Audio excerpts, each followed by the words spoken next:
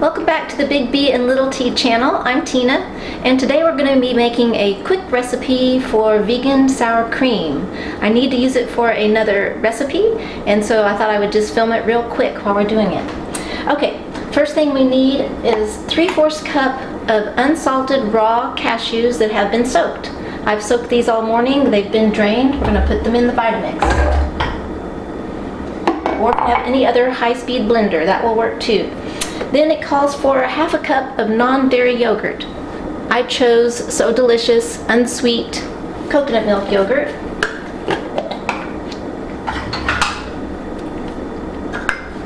Half a cup.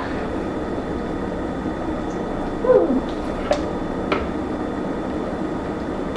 That came out fast. We need 2 tablespoons of lemon juice. This is freshly squeezed lemon juice. 1, 2. Then we need 1½ teaspoons of apple cider vinegar. We have 1½ teaspoons.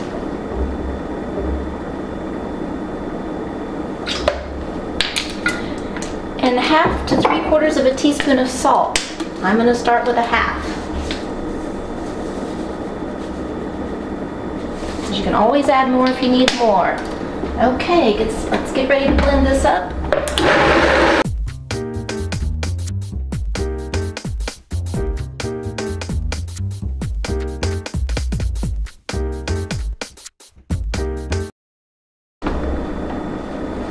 Okay, let's see how that came out.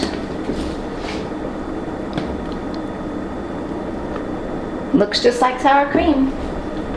Let's put it back into this jar because we're going to use it.